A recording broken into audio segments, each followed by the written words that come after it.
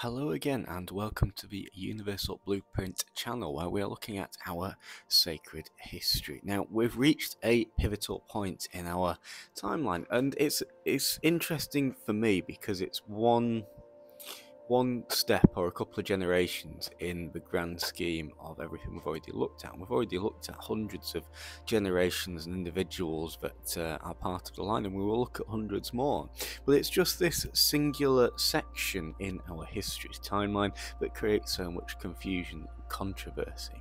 And unfortunately, that confusion and controversy has rippled out into the modern day world and changed the outlook on spiritual development, the ability to try and understand the universe and its context and everything else as well, and created many political rifts, wars, and everything else. But it's just a shame, really, because just to mention very quickly, if, for example, Julius Caesar had survived, the landscape would have been extremely different. None of this would have happened, at least that we know of, and things would be greatly different. But unfortunately, we can't change the past. Things happened as the way they did, and we have to do our best to try and understand them with the information we've got. So what we will say is that obviously at the end of the day, nobody really knows what happens. If we did, we wouldn't have this problem. So in a way, you have to bear with us in this channel, as obviously there is a lot of information being gathered from various different sources, such as Hancock, Ralph Ellis, Spencer H. Lewis, all the hidden scrolls from the Hag Mundi. There's so many different places, a lot of my own research, obviously, various other different people, and everything. So it's come together to make this this theorem of the most likely thing that happened in this situation. And we are, of course, obviously talking about the events from around 0 AD to 50 AD, which is the time of Christ, or birth of Jesus. And because at the end of the day, it's the most influential event of this time, and it is important. The individual is important, the people involved are important, the knowledge being passed on and changed and applied at that time are important. We cannot deny that, and therefore we have to try and at least attempt to understand what really happened. And what I've come to understand is that the events are so complex.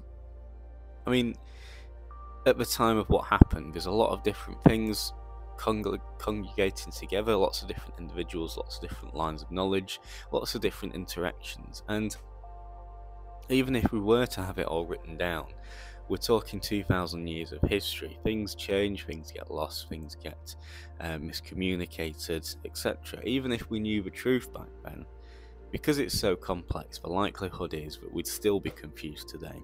And the fact that none of it's written down properly and kind of in a uniform manner means we have little or to no chance of really understanding what happens. And we can say, the Christians out there obviously, use the Bible, which is their reference point, which is fair enough. That's their system of study, just like everybody else has something. But unfortunately, that, as we know, was written at least 500 years after the event, and by people that weren't around at the time, weren't even aware of what happened, and were basing it on different facts, and they cut and pasted various bits of information together to make a more unified story. Now, we're not going to go into that too much, we will get to that at that time period, but just be aware that the whole reason for the Bible's creation during the Byzantine and Constantine era was because Rome was fractured and divided by hundreds, if not thousands, of different Christian cults, beliefs, sects, all running around fighting one another, which were threatening to tear Rome apart. So in a decree of trying to unify them into one people to stop them killing each other and therefore destroying the empire, he simplified everything down into one simple teaching that we all had to follow. And that's where the Bible was formed. And unfortunately, the product of simplifying it down actually made it even worse, and eventually the same thing would happen later on anyway. But for the time being, Byzantine was safe. So that kind of hits a bit of a snag. Now, there's going to be people out there that won't be happy with what I'm going to write, but that's fine. It's not an issue. It's an idea, it's a likely theory, and it fits in with more information based on all the other evidence that we've got than most. And it's interesting, if you want, I'm not going to include all those references and all those facts and information and research, because I might as well just be rewriting the book or citing the whole book from each individual. But you're talking 30 to 40 books at least that I've read on the subject to put into this, and in order to do that I would need to just basically audible the entire book set to you, which is pointless. So I'm just going to give the idea of the events, a rough kind of overview of what it is, and then, because remember, in this series, yes, we're following the bloodlines, which is important, but we already know that somehow we get from one place to another.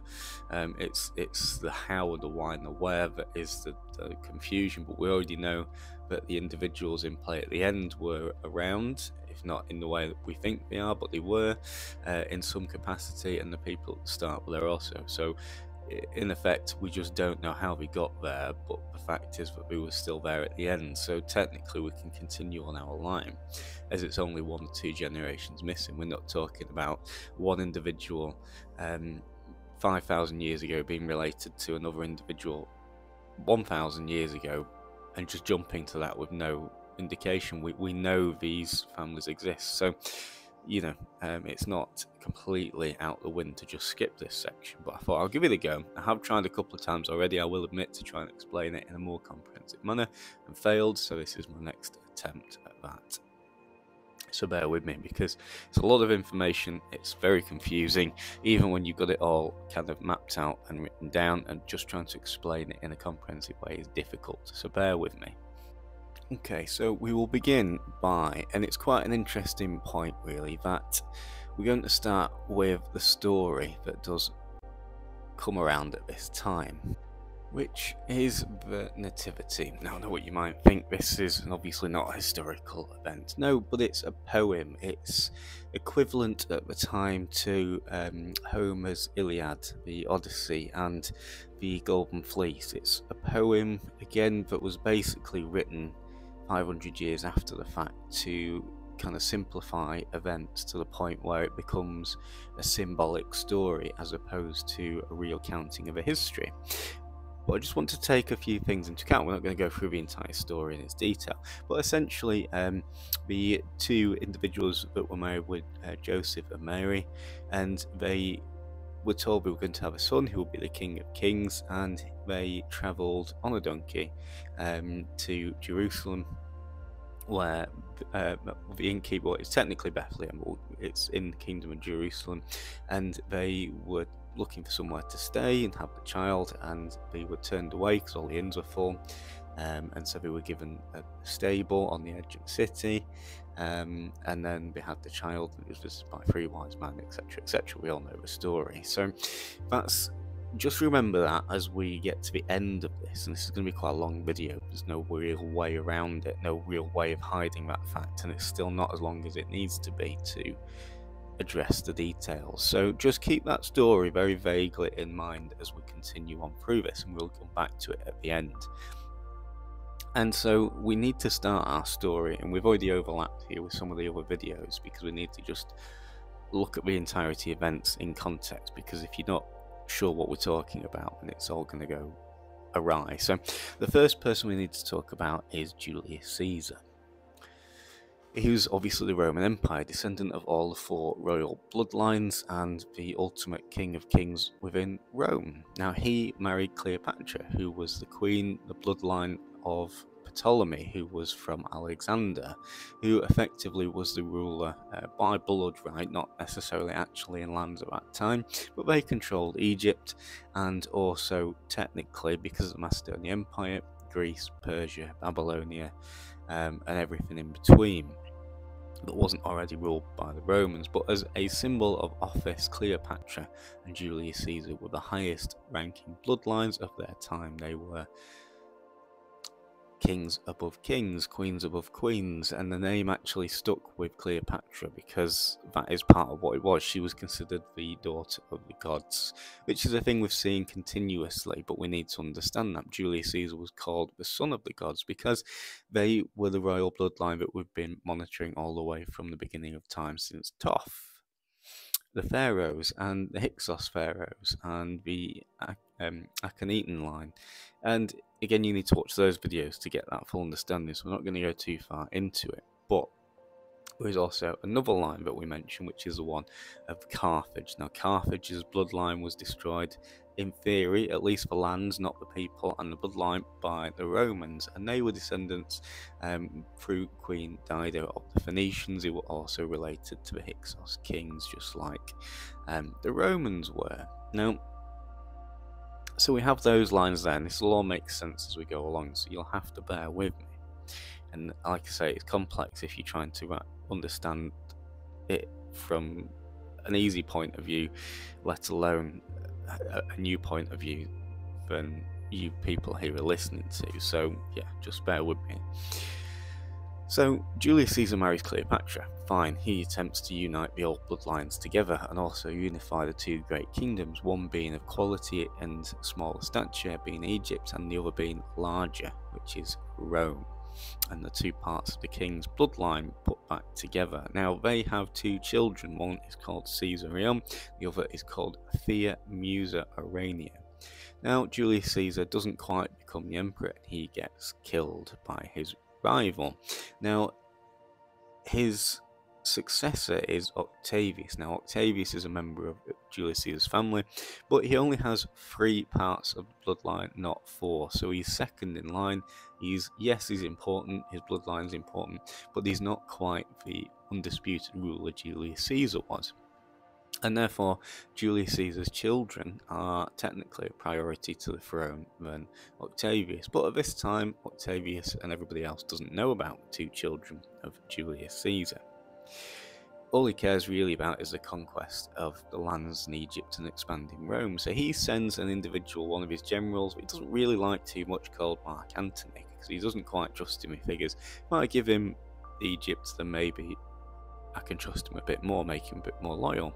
Now, unfortunately, Mark Antony falls in love with Cleopatra and marries her.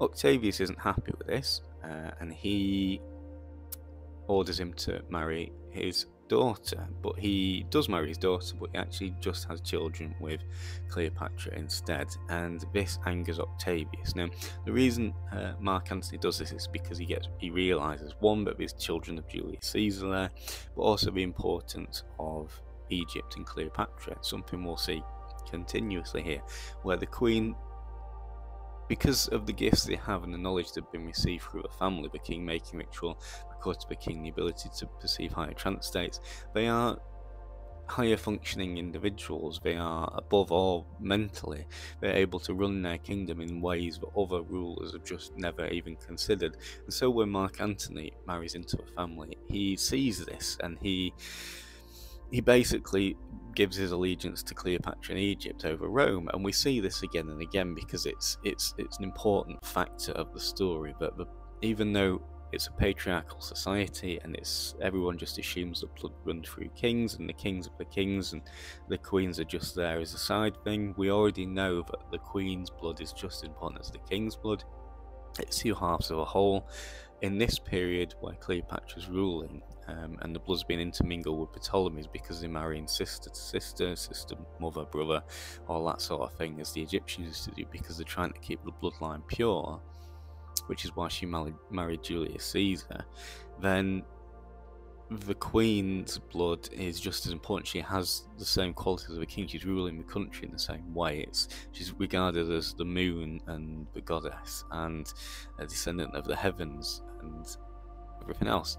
And it's also important to mention at this point, because of the Egyptian theology and the use of Alexandria and Heliopolis and Edfu, there's quite a lot of connections between Judaism. They are not Jews, they just practice certain things that relate to them, such as the Kabbalah, the old Egyptian mythologies and practices and rituals, because they're in the Kabbalah and they're in Judaism. So the Romans just kind of label everybody as Jews at this point. So everybody technically in Egypt is a Jew, except they're not, because they're doing all this other stuff. It's quite complex, but let's just leave that there for now, because we will get into it later when we look at the next stages of this story.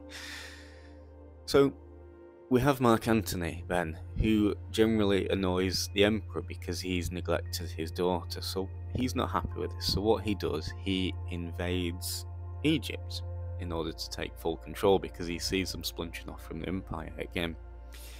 Cleopatra and Mark Antony kill themselves. Now this is likely because they actually hide Caesarion in the temple of Heliopolis. However, we don't have anything further from that, but it's the most likely thing that they do. They substitute an individual out to be killed by Octavius because they're looking to kill the descendants of Julius Caesar, because when he gets there he finds out he's a child, and that threatens his throne, that threatens his empire and his family line, because they have the better claim, and he knows this. Octavius knows this. It's what's taught to him by his family. And so he kills the fake Caesarion. Caesarion gets hidden, but then he takes capture, because remember, he doesn't have any, it's patriarchal, so he just assumes that because the male heir is gone, then that's all that matters. So when he talks about the other children, those of Mark Antony and Theomusa, who was from Julius Caesar, he doesn't kill them, he actually takes them away, and he does different things, and we will see that later. Now this is actually also interesting because Strabo and a couple of his teachers also advise in Rhodes, because Octavius was a student of the Rhodian school of philosophy, which was also part of Strabo's school and part of the line of Alexandria. It could be philosophically, but they actually cautioned him to not kill all of them, and maybe sort of his opinion, so look, they're only women, but just queens and princesses, you could use them like this to further the empire. So it's likely they had a hand to play in that decision as well, which is interesting because Strabo in the line of knowledge is also closely linked with guarding Cleopatra's and Julius Caesar's bloodline. Okay, so with that in mind, we're now going to look at what happened to at least importantly, two of the offspring of Cleopatra, one of them being the child of Julius Caesar, and the other one being that of Mark Antony. But we know of it could equally be Julius Caesar, but it's more likely to be Mark Antony given the time frame they were together. And so the first person we need to look at is potentially the easiest to explain, and that is the daughter called Cleopatra Selene, and we will refer to her as Selene for the entirety of this video because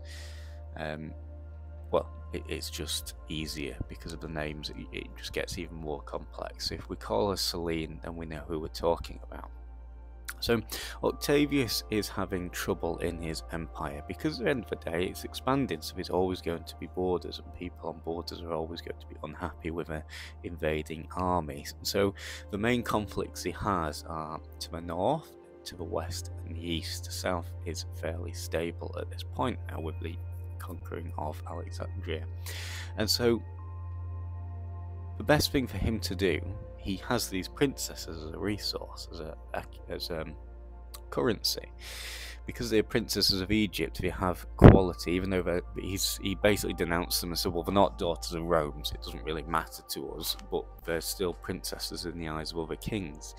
And their children would therefore be inheritors of Egypt, technically, to have good standing with Egypt. So what he does is he takes Selene and he marries her to the Mauritanian king in Africa called Juba, who was around about 50 BC to 23 AD. Now, he is the king of North Africa.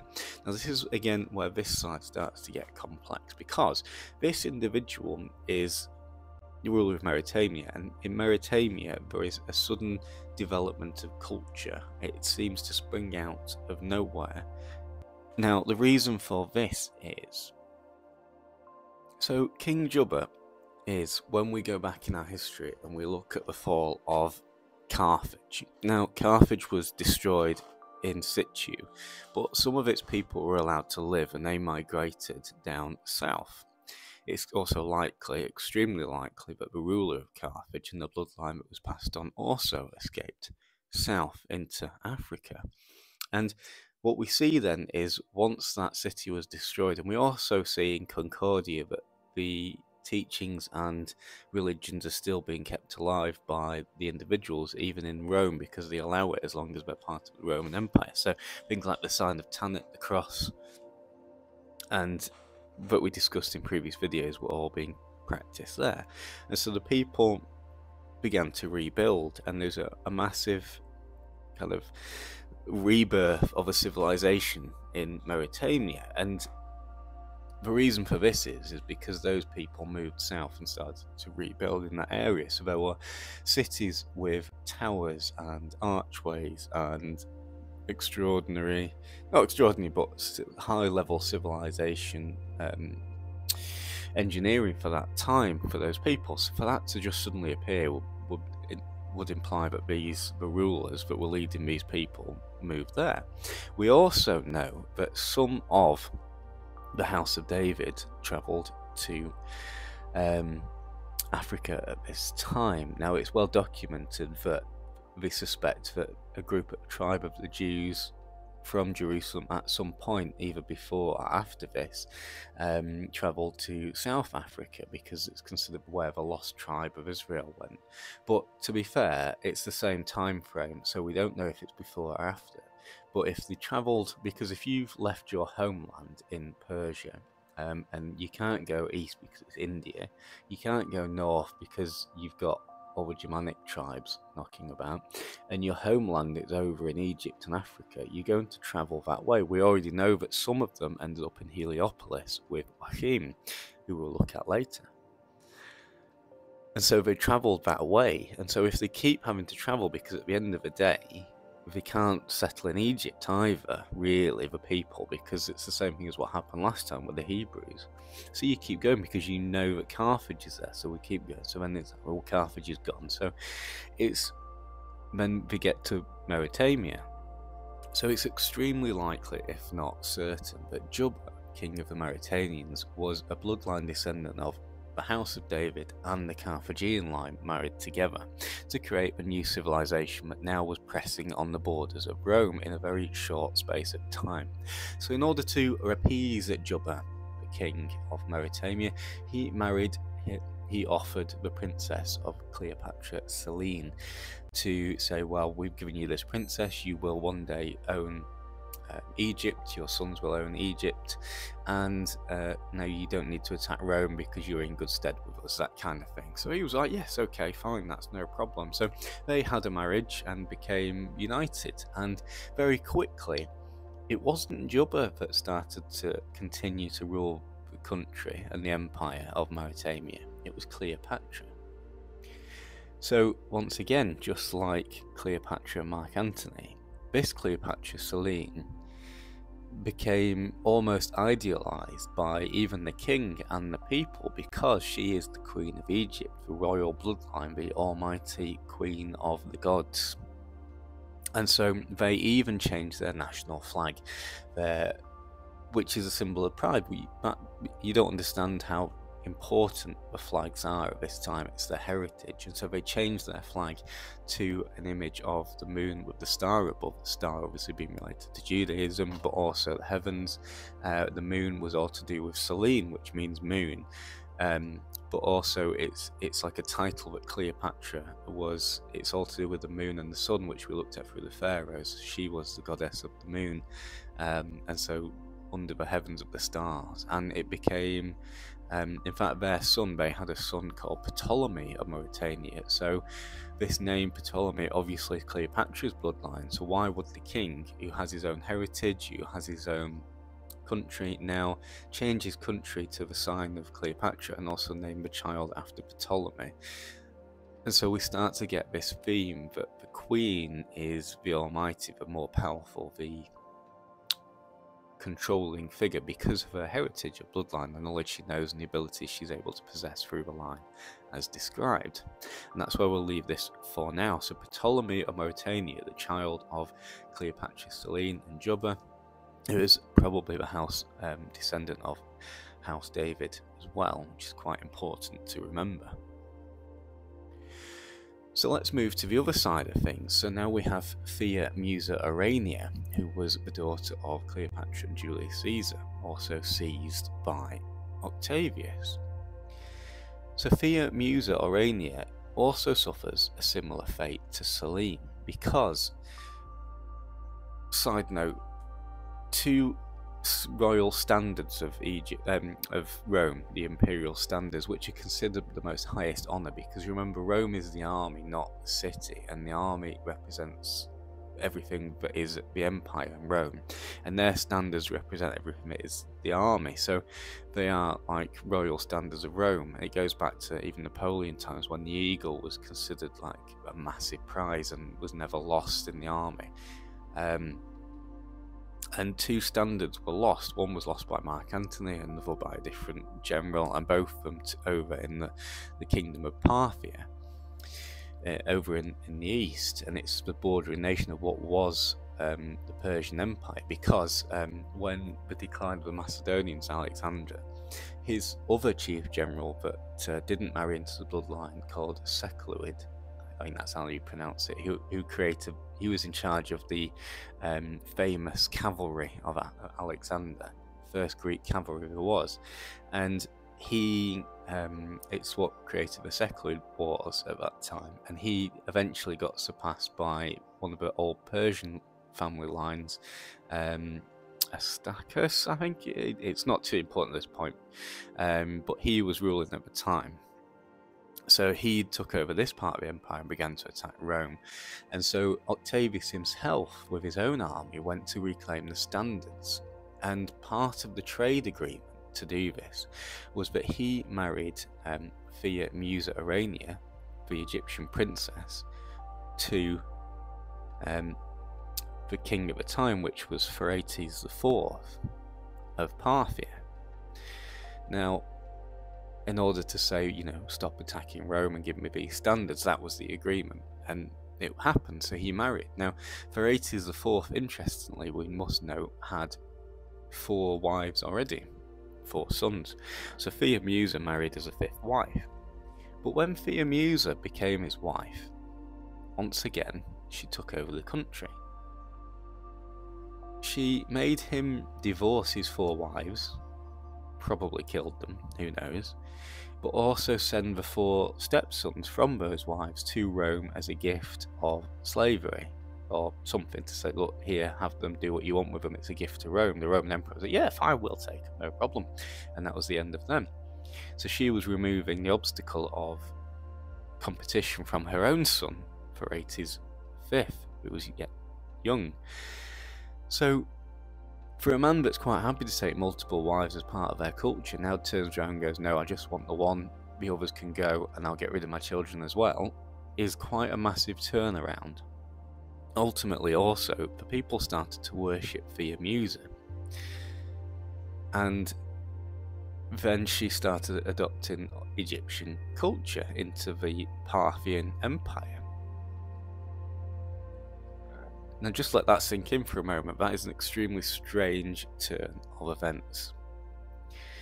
And so we have this woman that just turns up, or is given as a effectively slave princess, and then becomes the queen of the empire in a rapid succession, and also has a son with the king, who becomes the legitimate heir, and the people love it. They're like, yes, we will be Egypt, we will be the new Egypt, and we will treat you as our gods and rightful rulers, even though you're a foreign lady, because she's the queen. She's the queen of Egypt, effectively, or princess of Egypt. The bloodline and the abilities and the way she can run the country proves that she is the one above all. Just like the family is better, because the Parthian rulers are rulers, but they're just rulers. They're just people in a good position with a better bloodline at the time and do what they can. But these people were trained from birth to, and have the mental ability and the tools and the knowledge to rule a kingdom better than everybody else, and that's why these great civilizations occur. And so this happens. Now, the other part of this is, and this is where we get very complex at the time, so she starts to turn Parthia into the new Egypt. Now, we also have to remember that when Persia was dissolved, a lot of the community within Babylonia were essentially people that were left over from Jerusalem. So over that time, the people of Jerusalem would have had their culture of Judaism kind of embedded within the other people at the time, so it's kind of in there, and quite a lot of the people there still hold on to their kind of Jewish roots, and therefore see that Queen Thea Musa is obviously from Egypt, and talking about the Kabbalah and all this sorts of stuff. There you can relate to her and see her as their true ruler because it's part of the bloodline. And so she gains an instant following within a lot of the people in that area, not all of them, but a lot of the people that used to be from inside Babylonia, which is what we said about the House of David previously. This is quite important because, again, she is described as a Jew by the Romans, which isn't true because she's not a Jew. She's this new develops ideology of whatever it is we created at the time of Alexandria. It wasn't quite the Hermetic side of things yet, but it was getting there. And so it was this thing that looked like Judaism, but wasn't. In fact, it's probably more of the Essene kind of context that was being taught, but because they can relate to the Jewish context, you know, they're just seen as being Jews. Again, it's just a thing that happened, unfortunately. And so what happened was Thea Musa then didn't, because she wanted her son to take power because he was a pure bloodline like her, she poisons Phraates IV, her husband. And the people don't really care too much, to be fair, because they're happy with her and her son. The thing that tips them over the edge is that she marries her son. So Thea Musa marries her son, Phraates V. Now, this does cause problems because in Parthia the natives don't do that sort of thing. It's common in Egypt, and it's been common throughout the bloodlines to keep the bloodlines pure. That's what the Cleopatra family did, so to them it's just a thing that you do to carry on the bloodline because the bloodline is important, because then they would have an even more pure blood child beneath them. So the people uprise and they exile Thea Musa and Phraates V, and they force them to leave Parthia. Now the only place they can go is west once again, so they try and go towards Jerusalem. It's a common theme. Now it's said that they travelled with all of the cavalry who were obviously loyal to Alexandria's generals beforehand and their families, and therefore understood that Thea Musa was their descendant and therefore were their royal guard and followed them. So they had a massive army of cavalry, which is important at this point. They also had a lot of gold and a lot of money that was documented to be taken with them in Phraates V. And they also had a couple of other children. Either the children, it's more likely that because Phraates had a couple of brothers and sisters, which we'll talk about later, they were already there with them as they travelled, as opposed to being born after, because Phraates IV had died. Unless they weren't actually his brothers and sisters, but children of Phraates V, we don't really know. But what we do know is these people were exiled west. Now, along the road, they go over to Jerusalem and they seek shelter in Jerusalem. Now, at that time, the King Herod, very important figure in our story, the King Herod is now the ruler of Jerusalem and Israel. He's also been given the lands of Egypt because Mark Antony had died. So Octavius had given him Egypt as well. So Herod, and there's also a single point, as we know that as well at this time, but Herod was attacking Parthia. There was some, well, we know that maybe not at that time, but there was definitely border disputes and invasions on either side, and the truce was very tenuous. There was always fear of war, and it was a very volatile situation between the Parthians and Israel. So Herod obviously had that in mind. Now, when this large group of people, because of all the followers that did come with Thea Musa and her son or / husband, arrived in Jerusalem, he was like, well, I don't want you because you used to be Parthians for a start, and two, we just haven't got the room, and I don't want you to be part of my kingdom because it's me, I'm the ruler, and if you rule here, then the chances are you'll supplant me. So he turned them away and said, look, we don't have anywhere for you. However, it was eventually decided, because at the same time, now, a new civilization appeared at exactly the same time between the borders of Jerusalem and Israel and Parthia. It was on the border.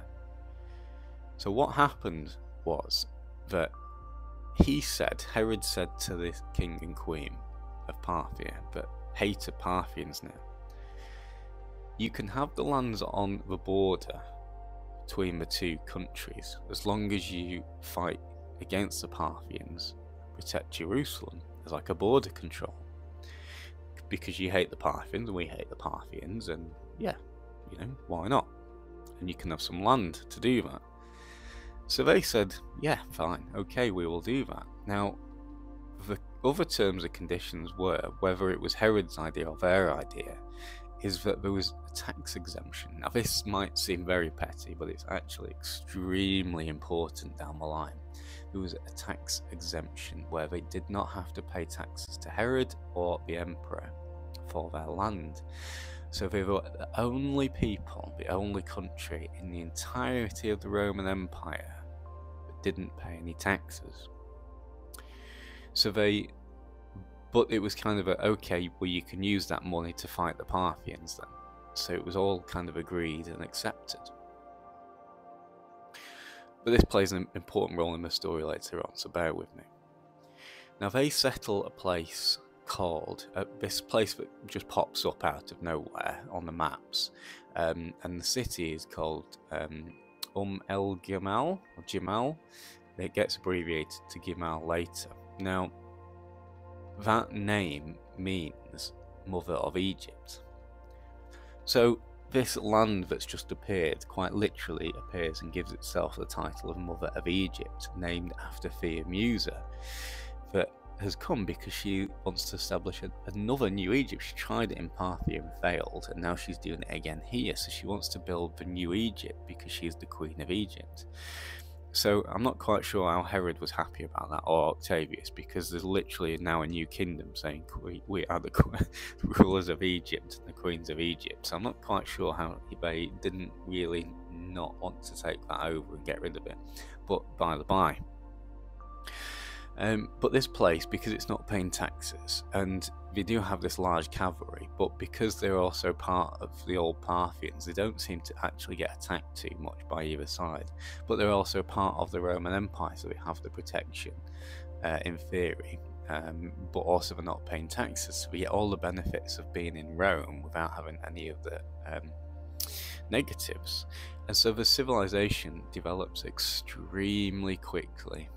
Very, very quickly. They have great buildings, a palace, temples, walls around the cities, aqueducts, all sorts of things in a very short couple of years.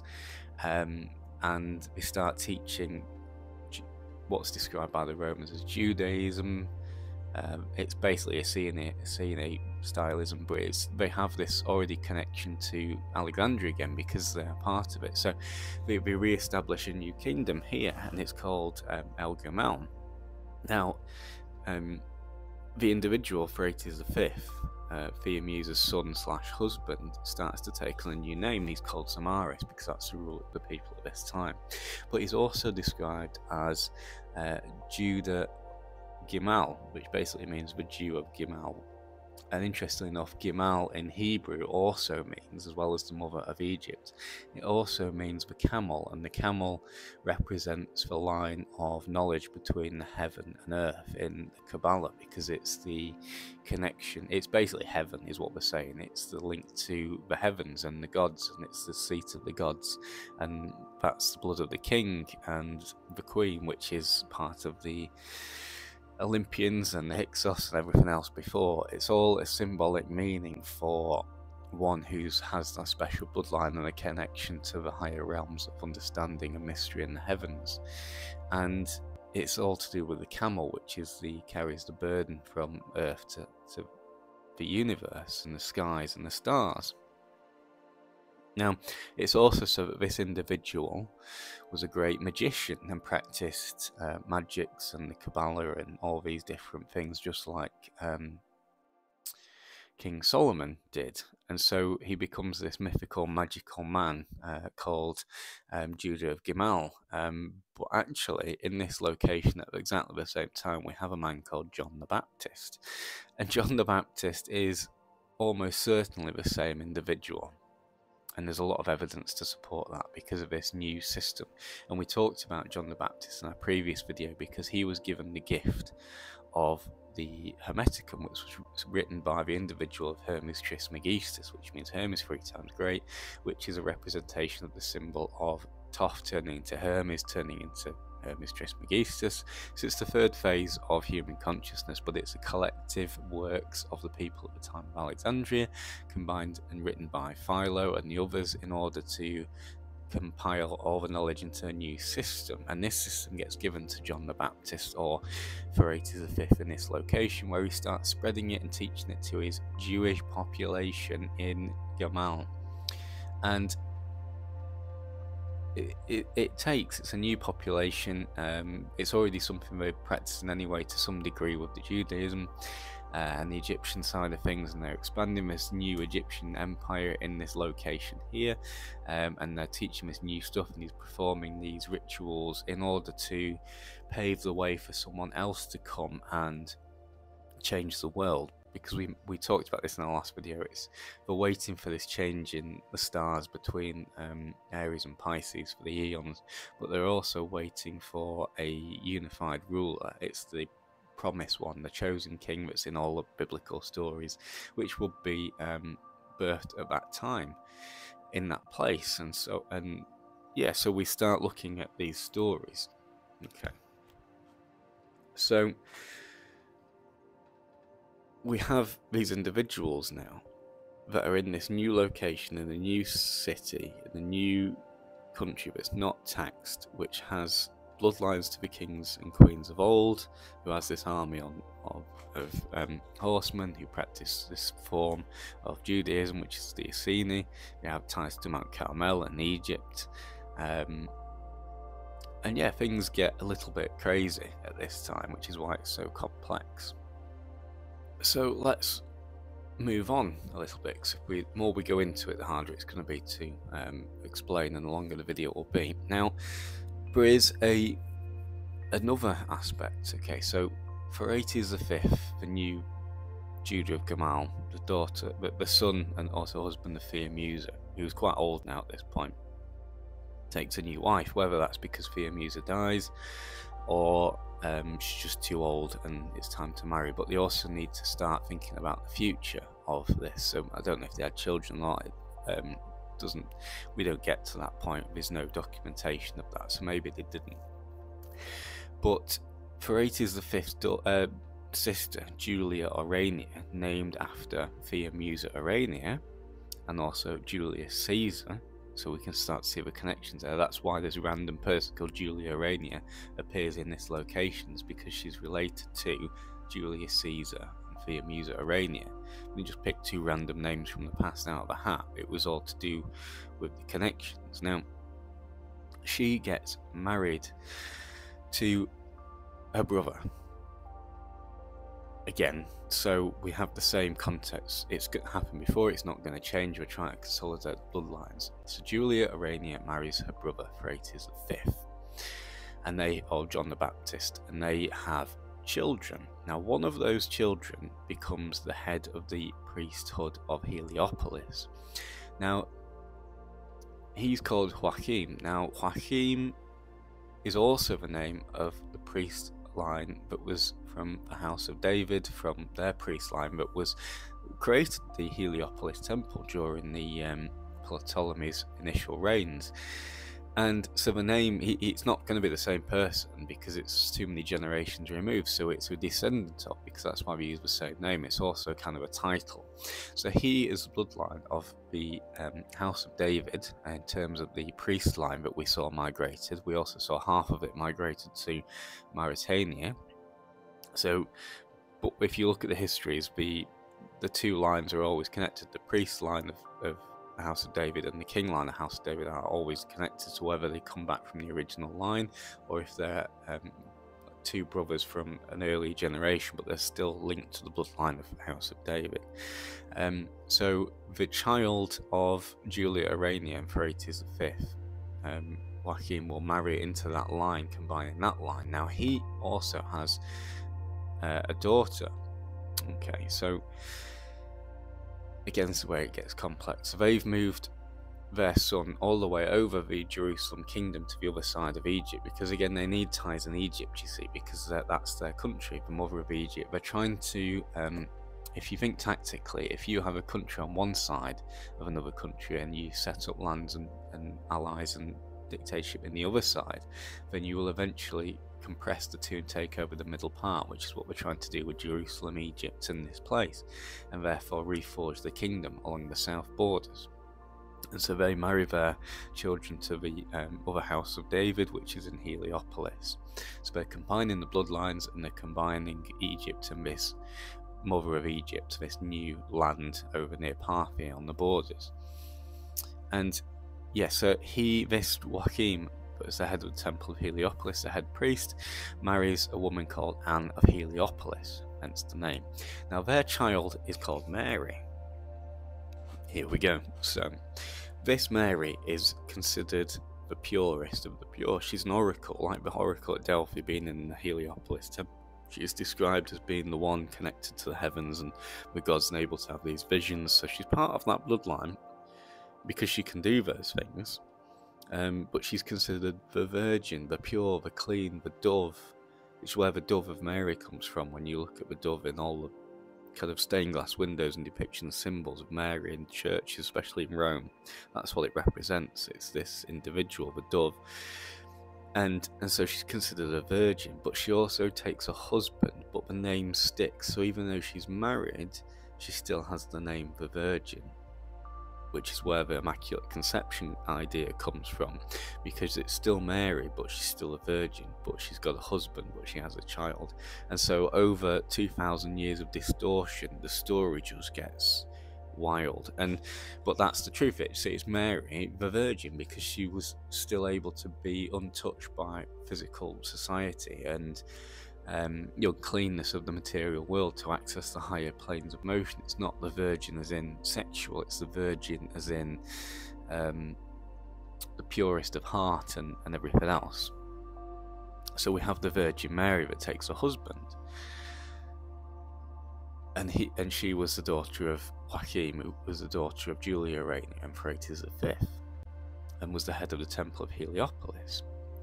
Now, let's just go back a moment to Ptolemy of Mauretania. I told you this was complex. It's not an easy, straightforward line to line here, and you see why, because they try to combine everybody together.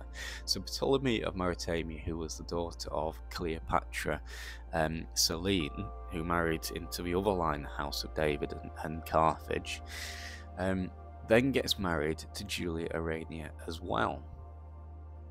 So Julia Urania has two husbands, and we see this again in Egypt previously in the line of Cleopatra and Ptolemy, where they have two husbands, they have two lots of children. Those two children then marry one another to unify bloodlines, but also to keep the bloodlines as pure as possible. So we have Ptolemy of Mauretania, who comes over to Egypt and this new land in the south. So he travels all the way there. He gives up his country effectively, like he still runs it, he still owns it, he's still a leader, but he left it to move all the way to Parthia to marry Julia Urania, which shows how important that bloodline is, because he's willing to do that, to travel all that way and stay there and get married, have kids, etc.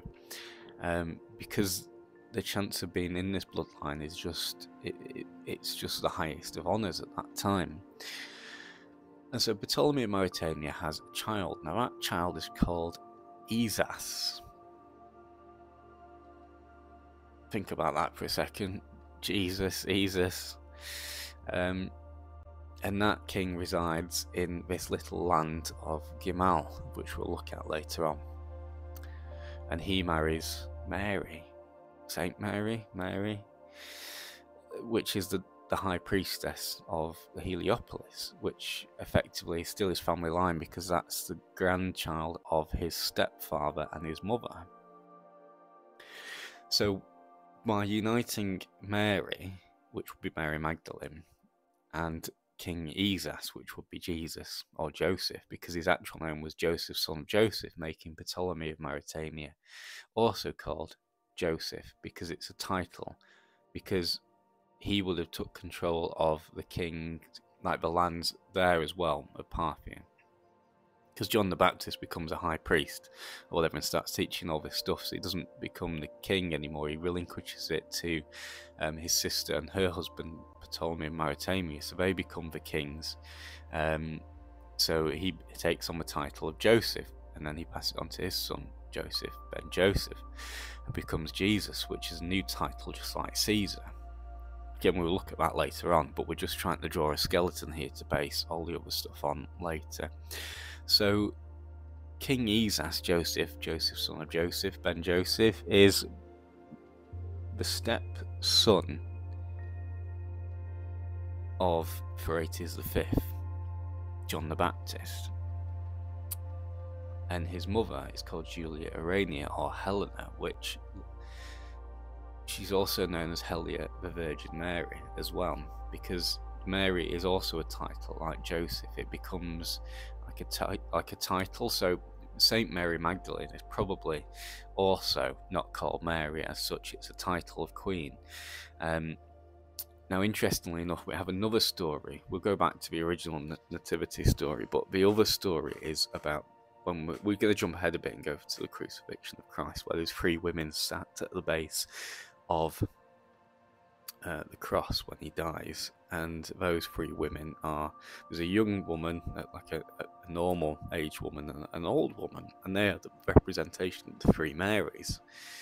Then with 3 Marys is the Trinity, because you have the young, the kind of mature, and then you have the old, and the 3 Marys represent Mary Magdalene, his wife, Mary Julia Urania or Helena or the Virgin Mary, we'll look at that in a second, is his mum, and then you have his grandmum, which is Theomusa Urania, which is also given the title of Mary. So you have the 3 Marys, the old, the middle, and the young. Just like you have the 3 kings, you have him, you have his father, and then you have his uncle, John the Baptist. So there's a triplicity here again. Now, let's just look for a moment at the name. Let's go back to the story then. So we've kind of covered what I needed to cover, and again, it might sound quite far-fetched, but that's the point. If it was easy, then we'd have already understood it by now. And there's a lot more to this. There's so much more. I'm just trying to kind of bring it down to a level that we can fit into this simplified video, because it's all written down in my book as well. So if you want to grab a copy of that, that would actually help look at the other information for you. So the story of the Nativity. So we have Mary and Joseph, who were told they were going to have a son that will rule the world. They do have a son. Phraates V and Theomusa Urania do have a son called Jesus, technically, because they, let's look at this, is symbolic. Okay, so we're going to go down a little bit of a rabbit hole here. So symbolically, although they specifically don't have a son themselves, because it's actually Julia Urania and Ptolemy of Mauritania which have the son of Jesus. It's Julia Urania that travels with her brother Phraates V and also her mother Theomusa Urania from Parthia. Now they are the ones that travel, so they are the ones that are having the child. They, as a plural between them, are having the child that will rule the world, which would be Jesus. Because remember, like we said at the start, these stories are simplified in such a way that it just completely obliterates history and its context. So they travel from Parthia, they're exiled from their home, because we're told that Herod attacks the home and the people and they have to move. But actually it was Octavius that was invading the lands, and Herod was probably a facilitator in that and attacking Parthia, but actually it was the people that uprose and kicked them out, which made them exile, and they were probably, like I say, expecting a child, which was actually Jacob and Joachim of the temple, which meant that they had to travel. Now they travel with a large cavalry on horseback to Jerusalem. Now the donkey represents the cavalry and the journey and the burden of taking all this civilization with them to this new location. So the donkey represents the carrying a burden. It could quite possibly be that actually it wasn't a donkey. The original story could have been a camel, which is what the name of the city is. It's Gimal, camel, which is also, like we said, about the link between heaven and earth, and the ability to obviously carry the weight of responsibility of passing on the knowledge of the line. And in effect, they do have a child because they set up a new civilization, and that is the birth of the child of civilization, the new civilization that will rule the world. So it's the child is a symbolic version for an actual child, but also the civilization being born. Now let's look at the story. So these people, Joseph and Mary, which we'll look at in a minute, travel to Jerusalem on donkey back, which is the horse, the camel, the cavalry, the people, and the burden, and through the knowledge of heaven, which is the camel, travel to Jerusalem. But when they get there, the innkeeper says there is no rooms at any of the inns. We go to all the inns and there's nothing there. But the innkeeper says, well, you can go outside the city and live in a stable. So they've gone to Herod and said, we want to live here, but there's no room. Herod says there was no room, and he gives them land outside of the city, outside of Jerusalem, and says you can stay there. So that's the same thing, it's just written in a different way. It's the Odysseus, the Odyssey's version of the events, in effect, that is symbolized. So because they're not putting names to things, they don't want to do that because it creates issues with the Roman Empire. So they're saying, we went to a town, there was no room, the innkeeper said you can stay at the edge of the city in a stable. Well, yeah, because you're given this scrap of land outside of Jerusalem and basically told to just go and live over there, which is what happened. And they give birth to a child, which is the new civilization. But they also have a child which goes to Heliopolis. Now, the term Pasha represents the use of different names over different terms using the same idea. We looked at it in the passing of Horus and Osiris, that kind of thing, where the same name is used. We looked at Mary and Joseph as a title rather than names. Now, if we look at Ptolemy of Mauritania as Joseph and Julia Urania as Mary, and we also describe that Theomusa was a version of Mary, and so was Mary Magdalene. So instead of saying that there were three people called Mary, perhaps they got confused when they wrote the Bible, or they already knew and they just turned it into one person representing the three, a symbolic Mary, who represents all three. So Mary travelled from the homelands to Jerusalem, or Bethlehem, which she did, because Theomusa travelled with Julia Urania to Bethlehem, and that's Mary, which will be King Jesus' mother, which is Julia Urania, so she will be the Virgin Mary. But the Virgin Mary was the daughter of Joachim and Heliopolis, who then married Jesus. But remember, the Virgin isn't Immaculate Virgin, it's just the name of cleanliness, heaven's releasing of the burdens of the material reality, but she still got married and had children. But if you're linking the two together, you don't know which Mary is which, so it ends up being that Jesus' mum was a Mary that was a virgin, but also travelled from here. And so you've got three people all in one place, all doing the same thing. And then you get, well, if she was a virgin, she got married and she had kids, but she was still a virgin, and she must have been the Immaculate Conception. Right, well, actually no, it's just a title, but it's a different Mary, and it's still just a title because it was still given to her after she got married, which is unlikely. So it's just one of those things that gets Chinese whispered down the line.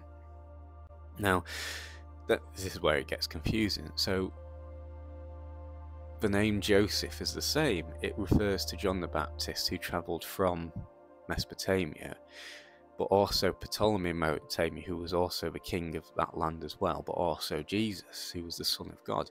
So Ptolemy, Mesopotamia, who's Joseph, is described as being a descendant of the house of David, which he is because he's related to King Juba and Cleopatra Selene. So he is a member of House of David also. So that part fits as well.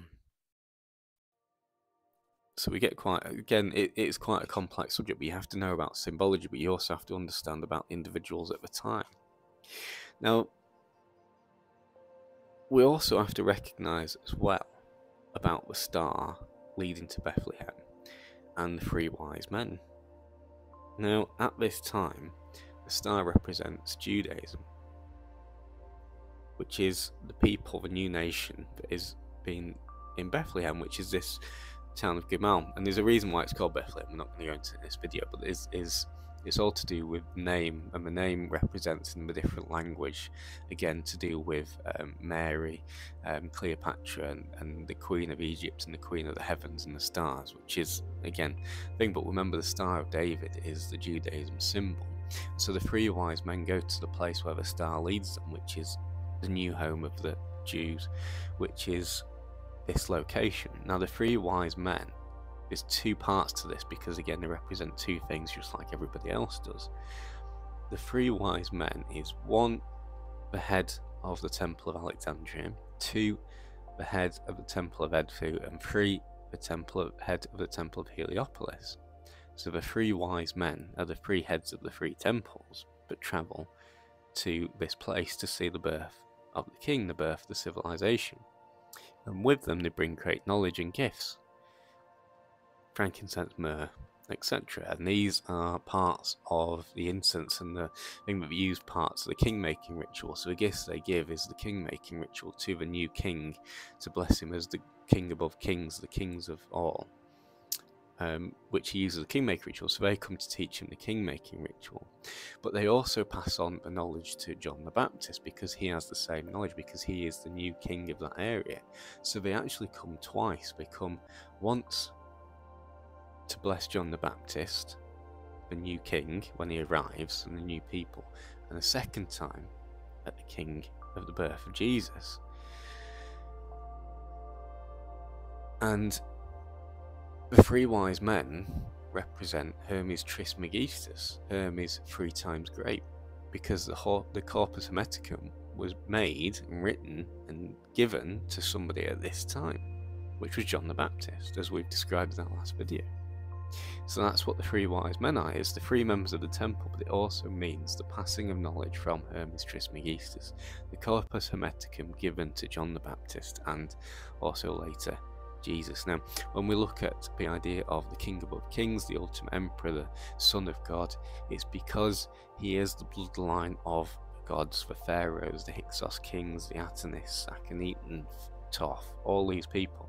All these bloodlines have connected to make him the ultimate kind of unified bloodline of all the above. And so he takes the title, just like demigods we've seen before, of the Son of God. And so it all fits into place. Now the thing is, the problem is here that he is the ultimate ruler, the king that was promised to lead the Jews into a new world, because, yes, he's the king of the Jews, but it's actually the Essene. He's the Essene, he's part of the Nazarene, and those of the Mount Carmel society, whatever you want to call it. But because of the bloodlines he is technically the rightful ruler and descendant of this location that they've just been given, which is called Bethlehem, but it's not on the map, it's el-jimal. Israel, because it's the Judaism, is a descendant of the House of David. Egypt, because he's the descendants of Cleopatra. He also has entitlement to Carthage and Africa through Juba. He's also related, he's technically the rightful throne of Greece because of Cleopatra, Ptolemy, and Alexandria. He's a descendant of Julius Caesar through Thea Musa Urania, so technically his bloodline is even greater than Octavius's at this point. And so he becomes technically the rightful ruler of the Roman Empire also, and Parthia. So technically, King Jesus, Ben Joseph, King Isis, that marries Mary Magdalene, rules the world and all the Jews within it, and he is the rightful ruler and the king of the Jews. Now, you might be saying, well, what about this, that, and the other in later series? We're not got to that bit yet. We're going to look at that individually, and we're just looking at the beginnings. This is his origin story, the events that come up to this, and that's what this video is for. Before we start getting ahead of ourselves, we will look at things like the crucifixion and all this sort of stuff after, because it's still important, but it'll just be in the life of that individual rather than this video as a whole. I'm not trying to make a video on the truth of the Bible or whatever. I'm trying to paint a picture, a skeletal frame of the genealogy of the people at that time to establish a reason that the information that we have been given all is in use and established and is passed on in the way that it is, and how it relates to the people at the time and the evolutions of the civilizations and the reason of events that happen in the political side of things. So that's where we're going to leave it for now. It's an extremely complex subject, and I can't possibly answer everything in one small video, but I've done my best to kind of get all the key points in. If you want to look at more information about some of this, it's not, nobody has one answer. Everything is split into parts because nobody's really looked at the whole thing. But if you look at, let's say, about the eons with David Hancock, if you look at the symbolic connotations and kind of the more factual side, it gets very long-winded, but it's extremely good at what we do in Ralph Ellis with all the different parts of this. He describes the creation of Mount of Gimal and the movement and the migration from Parthia quite well, but then there's also a lot of information about the life and times of that area itself by Spencer H. Lewis, and those are the three kind of things I would advise you to kind of look at and expand upon. But then there's also other stuff as well when you look at all the different Gospels, but again, that's all stuff from written after the fact about it. So we try to look at the things before it or around that time to create the idea rather than the stuff after it looking in, if that makes sense. But yeah, definitely check those out if you've got the time. If not, obviously, you know, and again, this can be kind of contradictory, so if you're not happy with that, it doesn't matter, leave a comment what you think.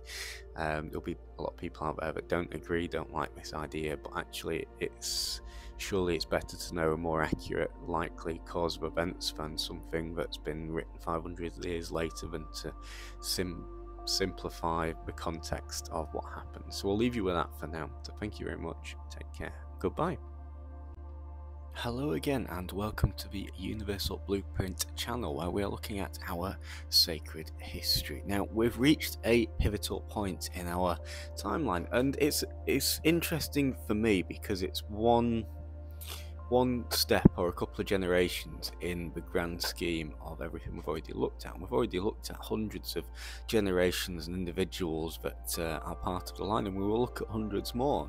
But it's just this singular section in our history timeline that creates so much confusion and controversy. And unfortunately, that confusion and controversy has rippled out in